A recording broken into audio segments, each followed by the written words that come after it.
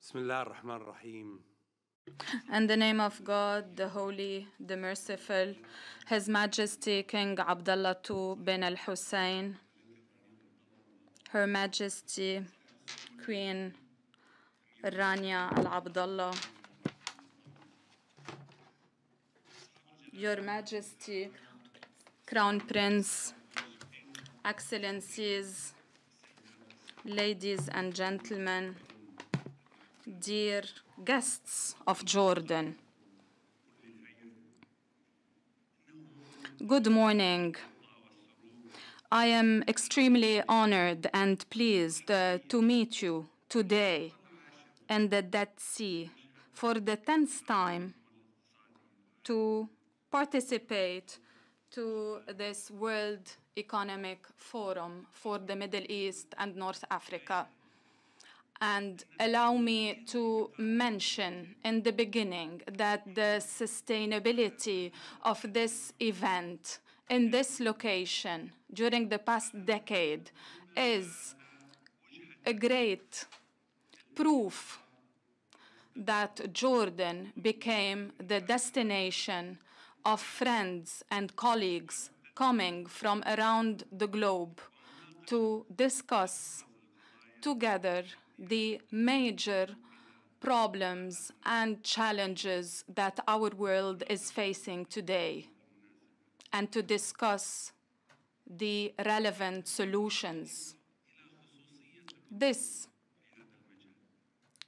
will take us to highlight the specificities of the Kingdom of Jordan. Why is this kingdom the place attracting such events? This is pushing us to raise the following questions. How come this country is stable on the peace and security level for the past century, although it is located in a region that suffered from a lot of conflicts, to which was added many obstacles due to the Arab Spring? How was this country able to achieve this development on the level of infrastructure, economy, services? And how was it able to overcome economic obstacles and to achieve economic growth in the most sensitive situations? How was this country able to protect the values of co-citizenship and peace amongst its people, and to welcome thousands of refugees who came here seeking peace and protection? This is something that is pushing many persons to raise questions about the reason behind the success of this experience. This safe and stable country is benefiting since its establishment from a wise authority that led to the development of all these values and led to the development of the code of ethics and values that oriented us. In fact, the people of Jordan, with its authority, had centuries of good positive relationships governed by the best interest of the kingdom and by values that all relevant parties are committed to. If we want to summarize this whole topic, we would say that Jordan excelled during its history in changing challenges into opportunities and in investing in sensitive times as per an ethical code of conduct, pinpointing the fact that the Jordanian citizen is the added value of this country.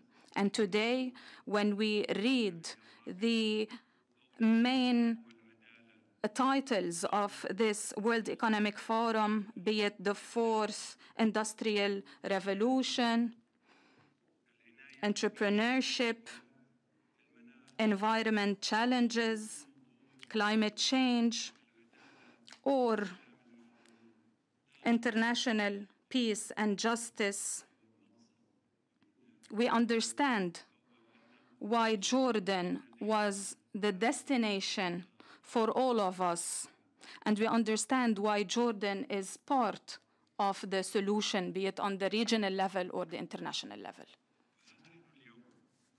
Here we are gathered today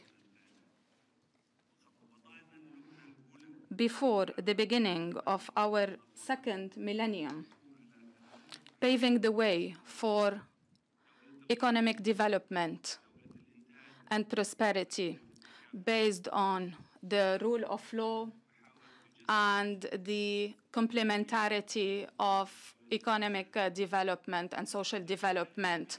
All those axes evolve around the life of our citizens. Therefore, we are adopting procedures that are continuously assessed as per the system of quality and efficiency, and therefore our concentration is focusing, as His Majesty King Abdullah II bin Hussein said, on economic development and its impact on the youth and on the labor market. We have adopted a growth strategy that focuses on short, medium, and long-term objectives, and we are trying to enhance the livelihoods of Jordanian citizens in order to ensure good quality services, be it on the level of the services, infrastructure, health, or other sectors. Our added value is represented by the youth benefiting from the education, the skills, and the competencies needed. In fact, more than 23% of the entrepreneurs in the region are Jordanian, in spite of the fact that Jordan represents 3% of the population in the MENA region only. Let us not forget the capacity of Jordan to export high-quality services towards several countries in the MENA region and around the world. We are also convinced that the road leading to sustainable economic development should require an increase in Jordanian, Arab, and international investments. In fact, we have a great strategic location in addition to many trade agreements allowing us to export our goods towards Europe, the United States, Africa, and the Middle East. In addition to that, we look forward to play a pivotal role in reconstructing the countries of the region. The indicators are all positive. In fact, our exports increased by 13.6% during the month of December compared to the same month in 2018. And the number of societies increased by 34% during the first quarter of the current year compared to the same duration in 2018. The number of registered trademarks also increased during the first quarter of the current year by 24% compared to the same duration in the previous year. All these indicators prove that we are walking in the good direction, and this will allow us to invite all our colleagues from the region to invest in Jordan. We are gathered today in the Dead Sea, this exceptional touristic hub. Allow me to pinpoint the touristic places in Jordan, Petra, Ajloon, and other regions benefiting from this cultural and religious heritage. Many of those touristic places are listed on the international touristic map, which is again a great motivation for additional investment. And we are convinced that the future will be bright and that we will reap the fruits of this hope. And hopefully today you will be listening to additional details about opportunities that Jordan benefits from. And we are looking forward to hearing from you in order to reinforce this long-term partnership between us. Allow me again to welcome you and to wish that this World Economic Forum will be beneficial for all of us in the service of our present and in the service of the future of our young generations. Peace be upon you.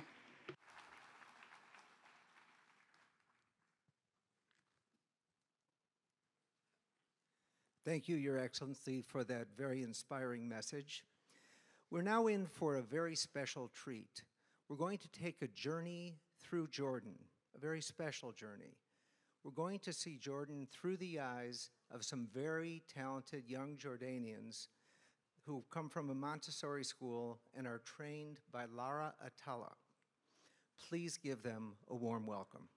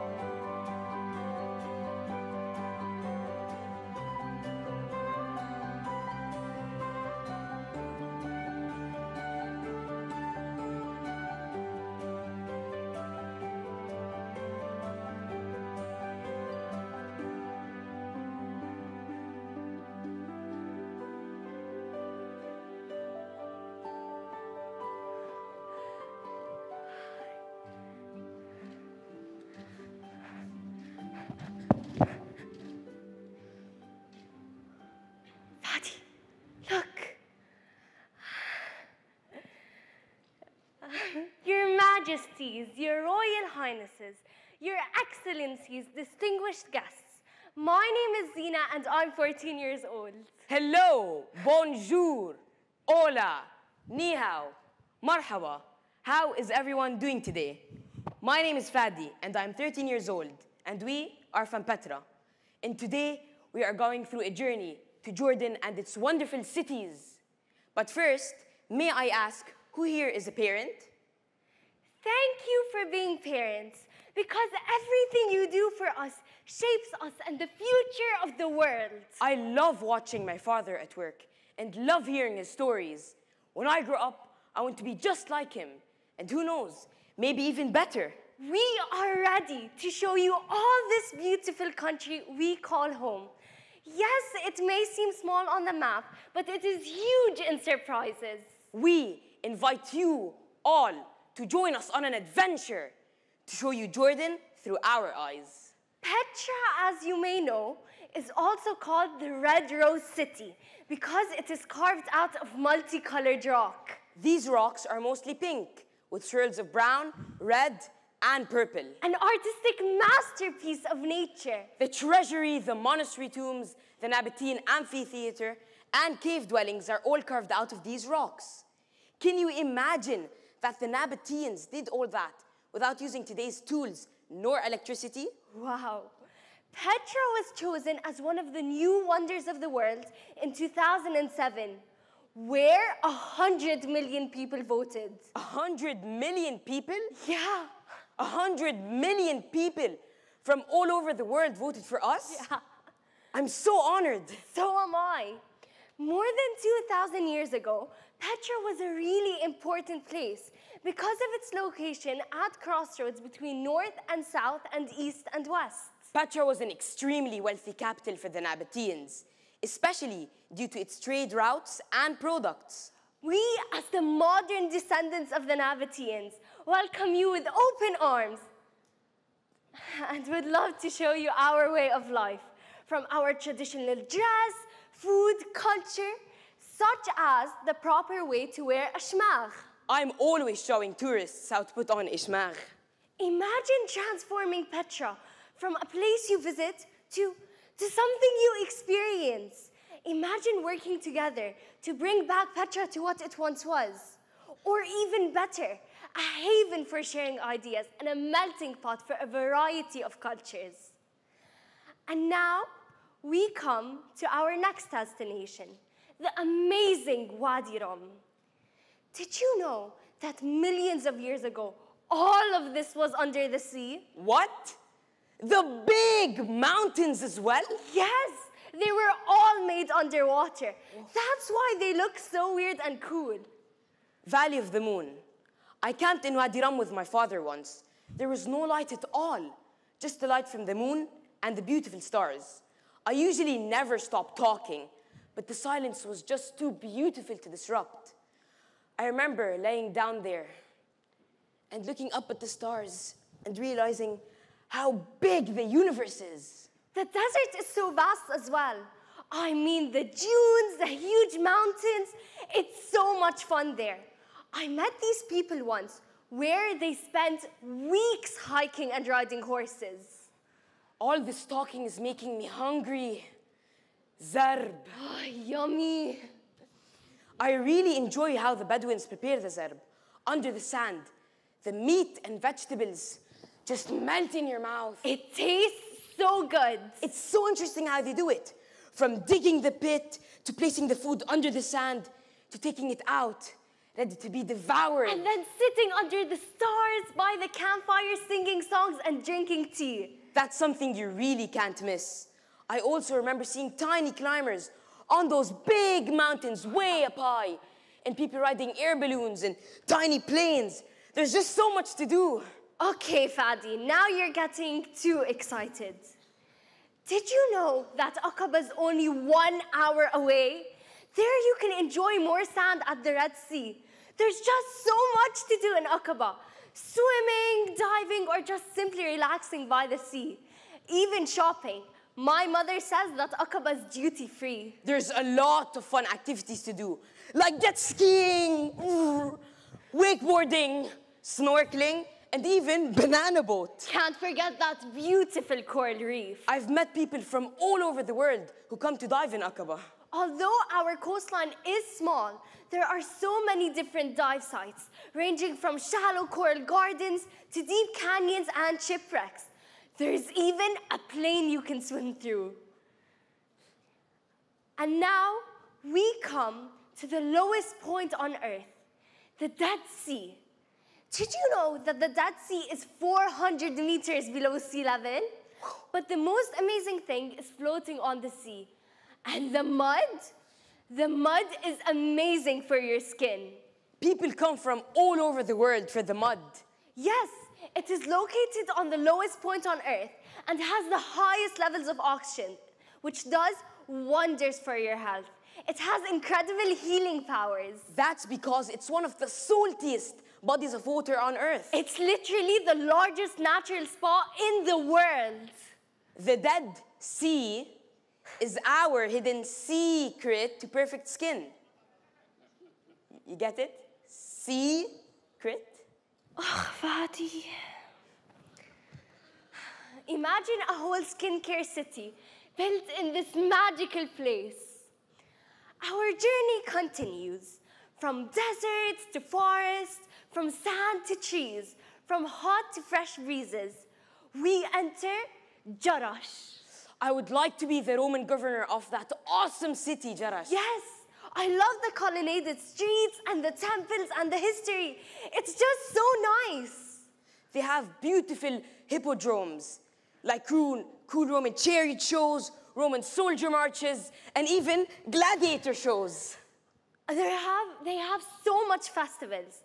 I once watched Placido Domingo singing in a 1,500-year-old amphitheater in the open air.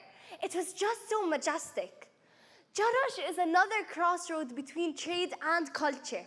Adam Smith said that trade and commerce is the best way to peace. Speaking of peace, we are also the regional makers and exporters of peace, which brings us to our next destination, where peace and harmony are instilled within us: religion.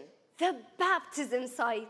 There are 34 Christian sites in Jordan, which have been mentioned in both the Old and the New Testaments. We are blessed to have the history of two main religions, to have the same chance to walk the same path as Jesus and Moses. Jesus Christ was baptized by John the Baptist in Jordan, where the roots of Christianity began, Bethany beyond the Jordan. The early pilgrims used the Bethany area as a route between Mount Nebo and Jerusalem via the Jordan River.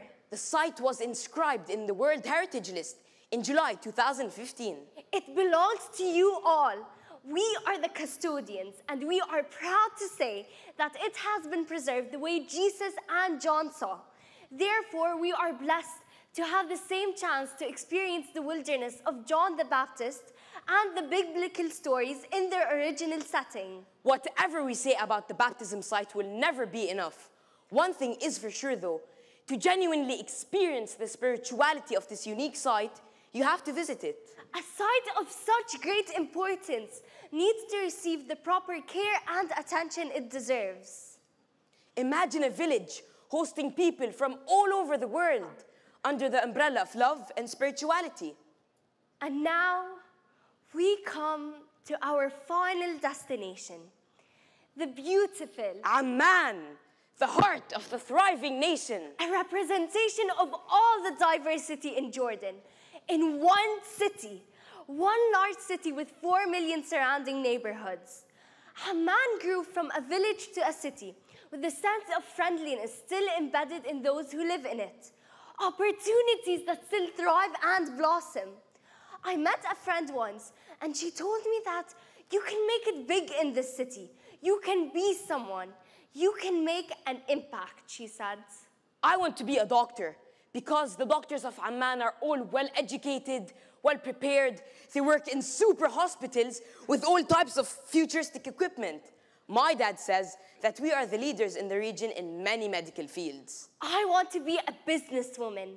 I keep seeing all these CEOs who are women like me, leading large companies like telecommunications, medical, and even governmental. There's so much to do. But for now, let's keep on learning and dreaming until we figure it out and go to university. Or I can work in the movies. There is a Royal Film Commission that connects local talents with both local and international productions. Yes, many movies were filmed here. Indiana Jones and the Last Crusade. Last Day on Mars. Transformers. Mission to Mars. Star Wars. The Hurt Locker. And many more. Also, the upcoming movie of Aladdin. And hopefully, way more to come. Imagine building the first state-of-the-art facility here in Jordan with different studios. Jordan and the Jordanians have so much to offer. Yeah. We are the gateway to the world, and we are ready. This is the connector of worlds, where West meets East, where North meets South. This is where we should all meet, have our exhibitions, our cross-cultural weddings, our sessions, our training workshops. This is Jordan. Your Majesties, Your Royal Highnesses, Your Excellencies, distinguished guests, it has been an honor to have you with us on such an amazing journey through our country. And we hope that you not only hear what we have to offer as a country and go experience it all yourselves. I assure you, it will be an experience like no other. We are the leaders of tomorrow. Your actions will define our future. We will continue paving the path you are paving for us now, bestowed on you by your parents. We are the leaders of tomorrow, and for a better future. For the future.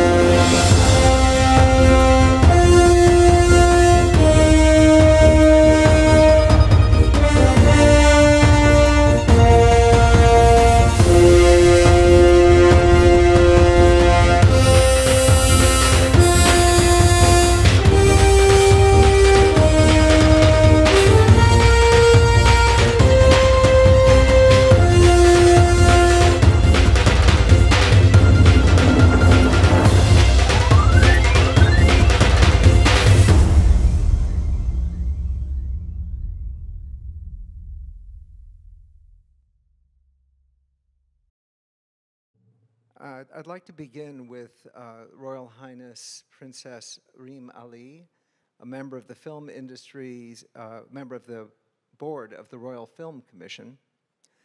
So the film industry seems to have discovered Jordan as a fantastic movie set. And there are currently there's currently films in production, other ones on the horizon. But I'm wondering if the current production facilities are adequate, whether there's trained personnel, whether you're fully exploring the potential for developing a Jordanian tourism that will also train members of the communities who live near the film sites. Absolutely. Thank you so much, Anni, and thank you all for being here, Your Majesties, Your Excellencies, Your Royal Highness. So I'll just go very quickly to answer your question, but I'd just like to give an overview of what film tourism in Jordan is really about. So we're going to be talking briefly about the economic impact of productions, that's film and TV, why Jordan is the ideal place for productions, and that will include an answer to your question about crews, skills, and how it works with the local communities, and film tourism as an opportunity for growth. And I might add at the outset that none of this really would be possible without the enabling environment that has been created by His Majesty for all this to really thrive and take place in our country. For 10 years, the past 10 years, the foreign and local film productions, just to give a rough figure, have spent over an estimated $335 million and created 95,000 job opportunities in Jordan. And we're hoping that we will see more of that in the future. What Jordan offers is, of course, the unique and diverse locations that you've been seeing in the pictures. If anybody has seen the film A Private War with Rosamund Pike, that was actually filmed almost entirely in Jordan, including scenes where Jordan was doubling as Sri Lanka. So that gives you an idea of the diversity of the landscapes that we have here. There's historical and religious sites. Indiana Jones, as you've seen, was shot in Petra. The safe and secure environment is extremely important, and the skilled local crew. Now that's an answer directly to your question, which the Royal Film Commission, since its creation by my husband Prince Ali 16 years ago, has been steadily growing. We train local crew. We use opportunities offered by productions that come in as well to continue that training and further that training. And we offer all sorts of workshops within the Royal Film Commission, not only within Amman, but also in all the governorates where we have film centers that offer these opportunities for anyone who's interested to really learn, and then they're able to work on films that come and shoot on location. And we've had a lot of success, local communities actually asking us to keep going, to continue these programs, to really provide what we can to facilitate films, because they're benefiting so much from that. There's a diversity of people also that's very important when it comes to casting, for example. English is widely spoken, as I'm sure you all know, and we have wide support from the government, especially from the Ministry of Tourism, the Jordan Tourism Board, and support from the Army. Thanks to the Royal Film Commission, in addition to that, there's easy administrative procedures. It's a one-stop shop.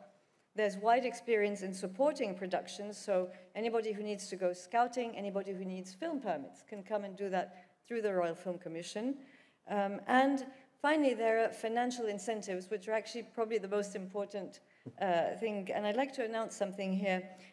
So far, eligible productions can benefit from 10% to 20% of a cash rebate, and they can also benefit from sales tax and customs duties exemptions. Now, the Finance Ministry has currently doubled these incentives in the budget, which allows us to extend our rebate program to more films and increase the ceiling for each production, and that will help us compete with the region in terms of attracting film productions. So I'm not going to continue. I think you need me to wrap up. Just to say that really this also provides, of course, excellent advertising opportunities for Jordan, because you have so many tourists that will come. And I'd just like to flag, apart from the films that have been mentioned, mainly Aladdin, that's going to be launched on the big screens on the 24th of May, and Star Wars later on this year. All these, like The Martian, will provide ample advertising opportunities, hopefully, for the country. Thank you. Thank you, Your Royal Highness. My next question is for Shannon Stowell. He's the founder and CEO of the Adventure Travel Trade Association. And your organization has been really at the forefront of bringing adventure tourism and adventure travel to Jordan. But adventure travelers also have the potential to venture into fragile areas in the wilderness and in numbers that could be detrimental to the environment. So what can your organization, the government, businesses do to prevent this from happening? Sure. Thank you, Arnie. And thank you, Your Excellencies and delegates, for this honor to be here today. In our sector of the travel space, we've talked a lot about how adventure travel sits at the intersection of commerce, community, and conservation. And that's why it felt like such a good match today for the World Economic Forum, which is committed to improving the state of the world. Our industry really works on the mission and belief that we can do business without sacrificing the environment or local people's involvement. So when you think about adventure travel, you might be tempted to immediately go to very extreme images in your mind, and that's a fair assessment in some cases. Skydiving, ice climbing, maybe wild animal wrestling. But the actual data shows that consumers think of adventure travel as containing three things: nature, culture, and physical activity. So sometimes it's very accessible. Jordan clearly is a perfect match with its deep cultural opportunities and offerings, and also with the abundant nature as well. So why this market matters is in the last decade it's exploded. As tourism has grown at 5% a year, adventure travel since 2012 has grown at 20% year over year, which represents opportunities and some threats to fragile places, which I'll come to. We've actually been in Jordan for the last 3 years, so we have kind of a case study, what is essentially a pilot. We've done 3 tourism trade events focused on adventure travel, 2 at the Dead Sea, 1 in Aqaba, and we are measuring the results of that. And what's coming out of it is very interesting. So USAID did a study here in Jordan in the last 2 years and found that tourism in general, or often called mass tourism, will tend to leave about 15% of the revenue that the customer spends in the destination. Now, adventure travel leaves 65%. So although it's a much smaller sector, it is incredibly potent in its economic opportunity.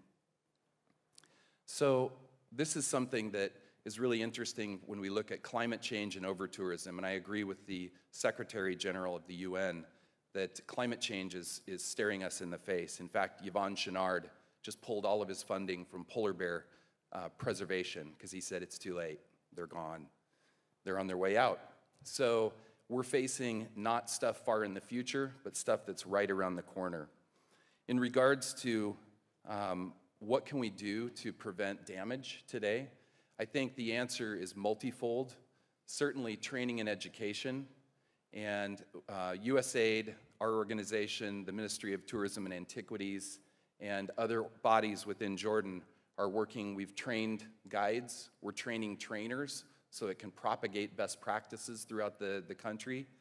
And then also, there's the opportunity for more strategies. For example, Peru right now is looking at how do we take travelers anywhere but Machu Picchu?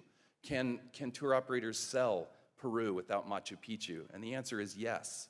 So we're looking at very interesting ways to move along there. Finally, I think the tourists that come tend to be sensitive. As the saying goes in India, eyes on the tiger mean the tiger is safe. It means good managed tourism is going to protect tourism. So with that, I would just say as Jordan and as other countries look at developing your tourism, I would say look at values and value, not volume. Thank you, Arnie. Thank you.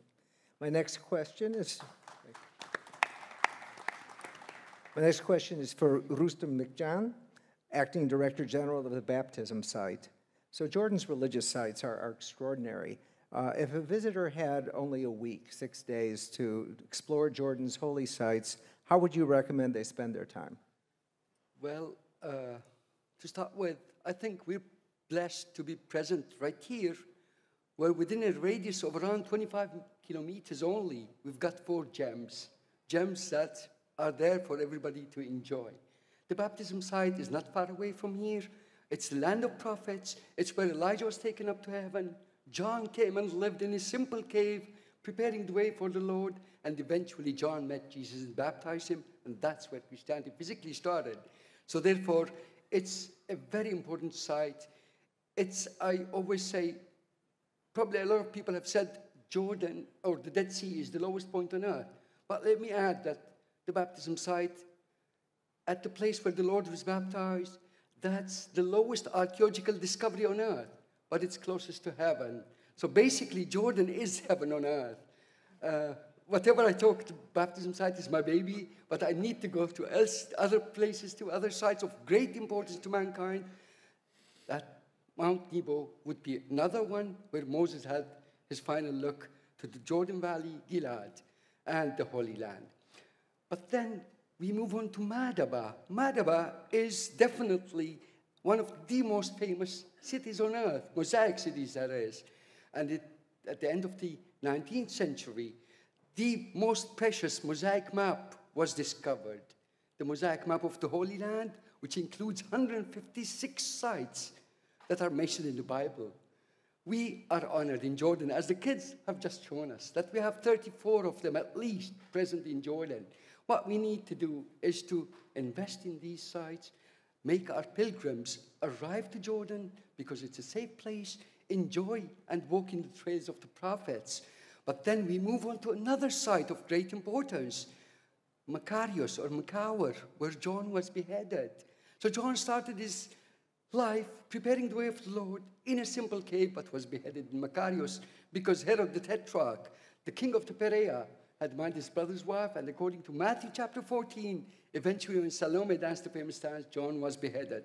So I believe personally that at least 2 or 3 days are needed to concentrate on the central parts of Jordan, but then let's not forget, not only do we have important Decapolis cities of the Roman period, but let's remember that a lot of them are very well noted in the Bible. Among them, Gadara, where the first miracle of Jesus took place east of the Jordan, having crossed the Tiberias, the Galilee. And then we have Pella. Refugees have been mentioned in Jordan. Do we know that the first century, early Christians took refuge in Pella? So therefore, these are great points to concentrate upon. Let's not forget the birthplace of Elijah. Elijah, the Tishbite, is born near Ajlon, the northern parts of Jordan. That's another gem. Elijah was born in Jordan and was taken up to heaven in chariots and horse of fire east of the Jordan opposite Jericho. Now, then we can move on to Rahab and elsewhere. So even 2 days could be spent in the northern parts of Jordan, and then we would go to following the King's Highway, if you wish. We'd be able to arrive to, Petra, Aaron's shrine, and then arrive to the lowest museum on earth, Lot's Cave. We might even have Sodom and Gomorrah, because the Holy Quran is very sure saying that the remains are there, and we know is east of the Jordan, in the borders of the Hashemite Kingdom of Jordan. So whatever I say, Your Majesties, Excellencies, distinguished guests, is that Jordan is the place of the Amman message, common word, interfaith harmony. Moreover, it's the place to build bridges of love and peace between mankind. So we'd love to have you here to not only enjoy these sites, but walk in the trails of the prophets we all respect.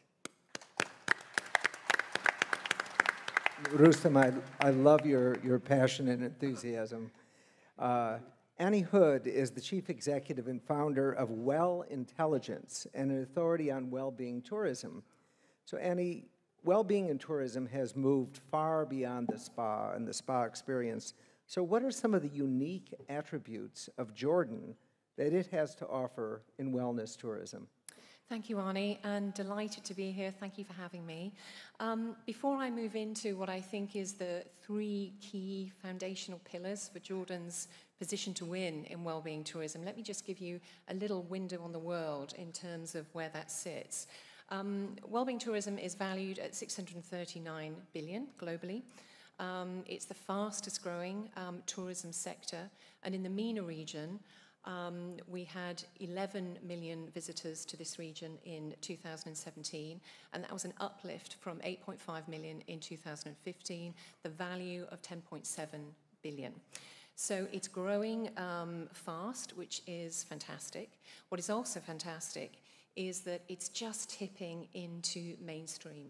It used to be seen as quite niche, but now it's something that is incorporated into all travel. It isn't just about primary travel in well-being, and what I mean by that is an immersive program, a retreat that you might go to for 7 days, 14 days, even a month. Well-being is something that everybody wants when they travel, and what that means is it's no longer an option to include. It cannot be ignored. So, the three key pillars for Jordan. The first, I think, is hard science. And the fabulous children gave me a lovely platform to launch into this. And where we are now at the Dead Sea, your oxygen levels, the clinical proof of being here from a healing perspective are second to none. But that's not just about medical, it's also about well-being and how people feel. Those oxygen levels really promote and help sleep, the quality of sleep, which is incredibly important. And I think from that perspective, that evidenced brand of Jordanian well-being will be one of your cornerstones. Number two, spiritual resonance and digital detox. As we all know, technology has almost taken over our lives, but people want to escape from that. And as my colleague to my right was just talking about, the religious and also the spiritual profundity of this country is immense. You know, people want to be a part of that, and what you have is something that can be synonymous with inner peace, with self-actualization. So being here in Jordan can be a central point to that. Number three, spotlighting integrity and consciousness. The humanitarianism that Jordan epitomizes should not be underestimated. And if I may, if you remember one thing from what I'm saying today, it is this. Emotional connection is the currency of wellness travel today, and Jordan has that in absolute abundance. Travelers want to be connecting with a country that connects at a local human level, and they want to be a part of that halo of strong human values. So the Jordanian well-being trifecta, if I can call it that, is hard science, spiritual resonance and digital detox, and integrity and consciousness spotlight. Thank you. Thank you so much, Annie. Nadim Muasher is an investor in the tourism sector of Jordan. Nadim, the tourism sector, Petra is the single most visited site, and you're working on a project that brings it and Wadi Musa, the whole region, to life in greater scale with greater historical perspective. Can you sum up its potential economic impact in terms of both growth of visitors and contribution to nearby communities? Thank you, Arnie. The reality is Petra is one of the kingdoms that have developed in the region and have passed on its civilization to the country of Jordan and the region. And the Nabateans have had a major role in developing the city of Petra as it stands today and understood today. But unfortunately, we only see the treasury in Petra. That's what we relate to. The reality is there is a big culture behind Petra that needs to be understood as well, because it is a very attractive and interesting culture that we should focus on and try to bring about in the community that lives around there. So there is the Petra section, which is the heritage that we have, but there is the Wadi Musa part, which is a very important part of that realm of tourism in that sector. How can we make projects that are inclusive, that creates inclusion for the community, that brings prosperity to them as much as it brings prosperity to the investors? How do we bridge the gap between the communities through our touristic sites. It's very important for us to remember that tourism thrives on the human integration, and it also thrives on the understanding of culture, of each other, and finally, it all happens in a very joyful and happy mood. It's in a happy platform, and that's the time to reach out to people and really try to connect to them as well as we can. One of these steps that I would like to, if time allows me, because time's up. Please continue. All right. The most important part for us is to see how we can get the country to work as a whole. The youth in the country will be the engine that will drive these sites. We are not giving them a chance enough to come into play in the process of planning for these cities. And I think it's very important to use the academic base, which forms almost a third of the population, the academic base, the students, to be part of that developmental platform. And this can happen by getting students from universities who are studying the arts and the culture, and to come in and do a term or a quarter in Petra or in H.R.H, in the areas where there is that richness of heritage and engineering and art and etc.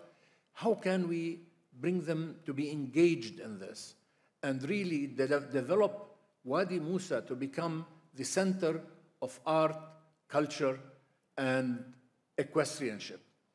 This is a very important stage which we can do through the academia by improving our academics there for applied learning and bringing people to exhibit their artwork, do their artwork there, create a platform of big park in the Wadi sides, not the Wadi itself, on the sides of the Wadi, to become the exhibition area, where people integrate between the students, the visitors, the community. And the benefit of the community from all of that is they will be the people who will create lodging for the students coming in. And if we start a system of creating digs for students, can you imagine the integration of Petra, the Wadi Musa, and the whole concept starts shaping up a lively Wadi Musa with the youth exhibiting their artwork, doing their researches in certain areas of engineering and architecture because of the wealth of knowledge we have in the Nabatean kingdom. They had the best water systems before anybody could do them. They actually invented the letters, the Arabic letters, and eventually the Arabic letters came from the Nabatean letters.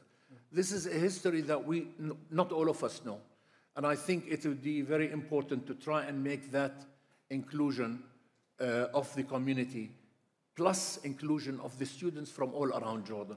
And this could apply to many sites in Jordan. So I hope we can drive towards this with full cooperation from the community and investors outside. Equestrianship is very important because we want to move and lift up the horse handlers to become Fursan al-Petra, the Knights of Petra, who really do shows and do exhibition parades and trails around the region. So I think there is so much. I mean, one can sit and talk for hours about this, but I'm not going to do that. I'm going to just say we are getting to the end you're of getting our the time. message, and I'm trying to get people to just really engage through this. So I hope you will.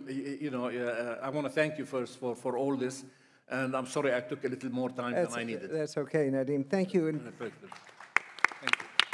I think what the common thread here, which also ties in with what came before, is if there's one word, it is inclusiveness. It's inclusiveness of the marriage of the visitors, the sites, the culture, the existing culture, and that blend gives Jordan, I believe, a unique place in the world. And I have seen many examples of people who want this to happen but don't have the resources. Jordan has those resources. Excellent. Thank you, everybody. This concludes this session, and thank you all for being here. Thank you.